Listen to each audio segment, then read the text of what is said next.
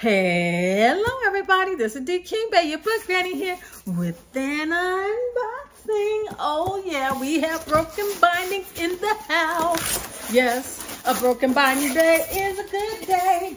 I think they need to listen to my marketing because it's just amazing. What can I say?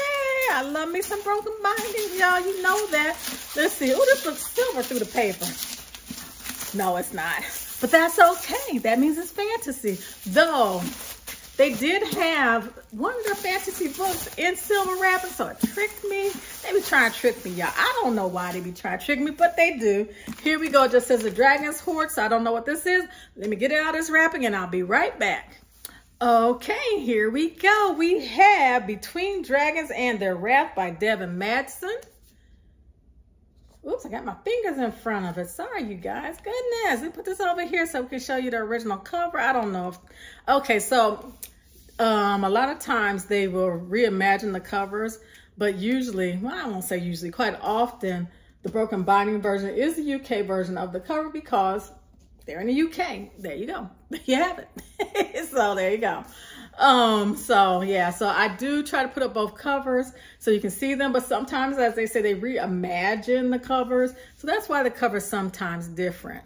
Now this dragon on here, a lot of people saw something on that they thought was a little odd. So I'm not going to point it out. Y'all might see it, you might not. So if you want to know what it is, I will put it in the comments. Just ask me. Okay, so let's open this bad puppy up and see the hardback. Oh, I love the way their hardback feel. Okay, there he is. Look at him, and he's cute. He said, I know I'm fine. I know I'm fine. He said, I take that. Oh, we're both wearing red today. It's a good day. It's a good day.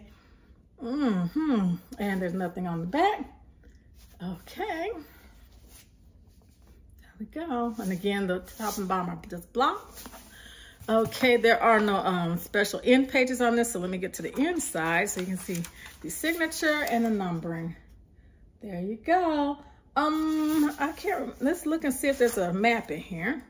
There is a map. There we go. Is that a map? Yeah, there we go. So that is it. Conquest built Celeste Basin. Now enemies once more threaten its borders.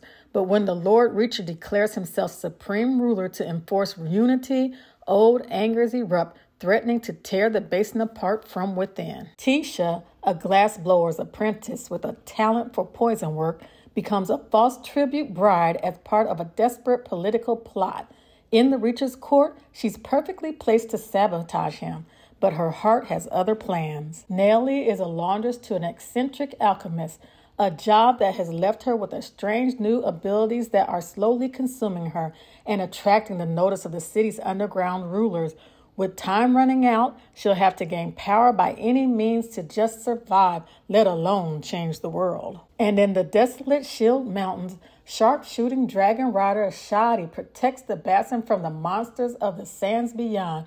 But when an impossible shot pierces his dragon's glass scales, he becomes the hunted one.